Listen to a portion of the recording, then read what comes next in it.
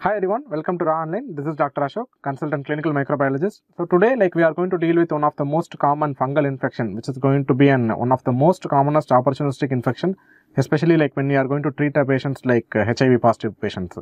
And we will see about this particular infection. And this particular infection is going to be caused by a fungus called Pneumocystis cerevisiae, which was previously called as Pneumocystis carni. And this particular fungal pathogen is going to be a non-cultivable pathogen. So this particular fungus will not grow in the culture medium which we use for growing the fungus, and we will see the particular theoretical aspect of this particular infection. So let us go into the topic now.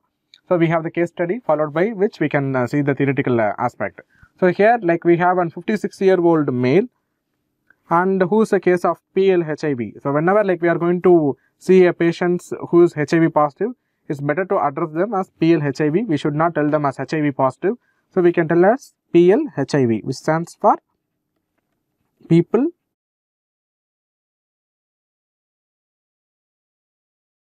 living with HIV.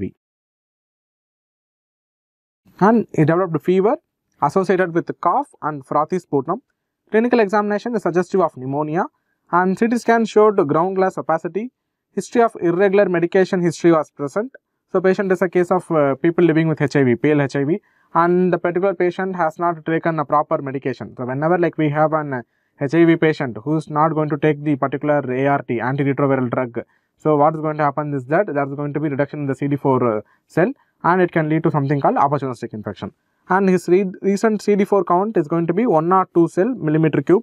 The suspicion of opportunistic infection, the sputum smear was subjected to Gomori methinamine stain, which showed the following.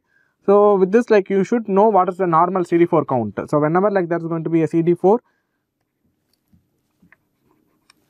so whenever there is going to be a CD4, we should know the normal count. So the normal count is going to be between 500 to 1500 cells per millimeter cube. So usually we do a technique called flow cytometry for determining this particular cell count. And this particular sputum are subjected to the GMS stain. So whenever you are going to learn about the staining, it is always better to know about this particular staining principle. So can anyone tell what is the principle of this particular staining method? So it's going to be Gomori methinamine silver stain, where you are able to see green background and you are able to see the particular fungal organism in the dark brown to black color. So can anyone tell what is the principle of this particular Gomori methinamine silver stain?